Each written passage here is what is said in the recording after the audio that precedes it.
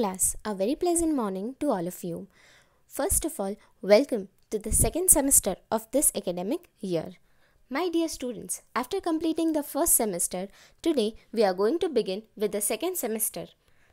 Let's see the topic of social science for the students of class 8th. My dear students, today we are going to start with the very first topic, that is socio-religious reforms. What are socio-religious reforms?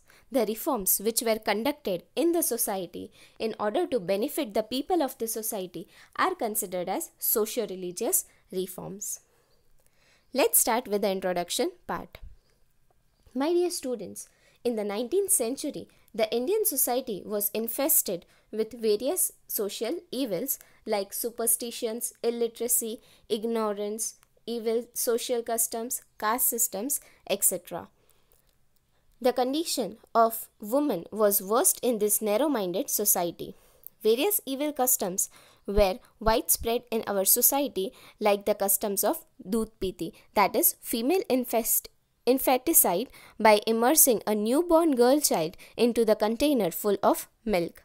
Sati system, that is burning of a woman on her husband's pyre, denial of widow remarriage, etc. Due to the Western education, a new awakening began in the 19th century to remove the evil customs from the society. Intensive efforts were made to bring the social and the religious reforms.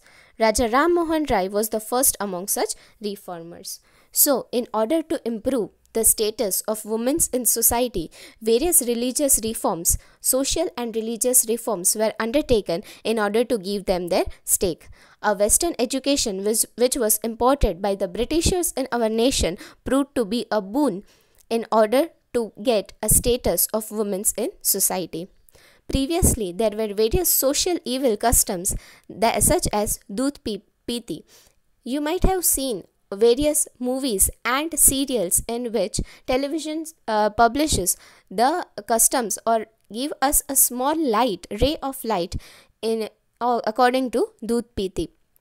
As soon as a new female or a girl child is born, they are emerging that woman or girl child into the container full of milk. Sati system is what, dear students, you are really aware about. Denial of widow remarriage. When the husband of a lady dies, at that time the widows cannot remarry and live their life in the society.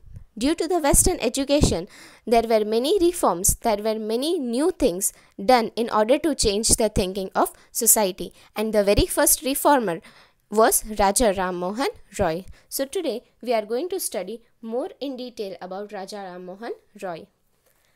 Raja Ram Mohan Roy was born in the year 1772 century era in the Hooghly district of Bengal in Radhanagar village in a Brahmin family. Raja Ram Mohan Roy got married in his early childhood. His brother's wife became Sati on her husband's death. This incident shook Raja Ram Mohan Roy deeply. He initiated many reforms and protested strongly against the evil customs such as child marriage, casteism, doodh piti, etc.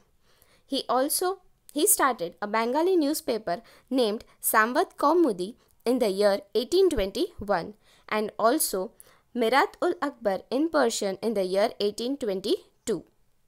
Brahmo Samaj was established in the year 1828 century era.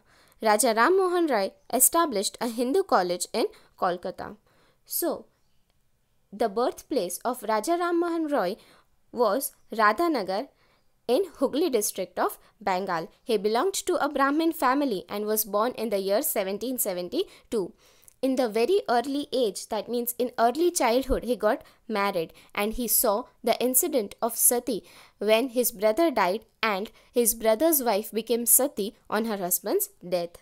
This incident was kind of a terrible incident for him in his early childhood. Many things were done and many protests were performed by Raja Ram Mohan Roy so that such evil customs can be banned in India.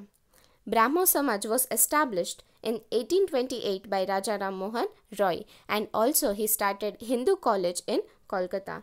He recommended many changes to the British government like independence of press, freedom of speech, women's right, personal liberty, judiciary independent from executive, etc. Raja Ram Mohan Roy started a movement to abolish a sati system.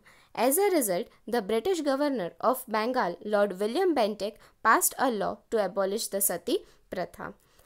Raja Ram Mohan Roy, who recommended many changes to the British government. The people, first of all, were not given the privacy or the freedom of speech. Even the independence of press was not also in the hands of the people of India.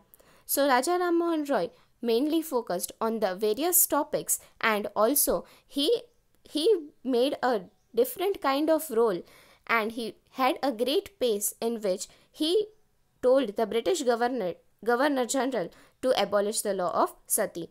The law was framed in 1829, so it can be said that Raja Ram Mohan Roy laid the foundation of the Indian Renaissance, that means new awakening, after the regards to initiate the social and political reforms. The Emperor of Delhi sent Raja Ram Mohan Roy to England in the year 1830 in regards to his case of right to property. Raja Ram Mohan Roy died in Bristol in the year 1833 century era. Brahmo Samaj played a vital role in reforming the contemporary Hindu Samaj. Brahmo Samaj tried to abolish the rigid and superstitious religious belief prevalent then. So, the establishment of Raja Ram Mohan Roy, that is Brahmo Samaj, also had a great part in making a new system and a new change in the society.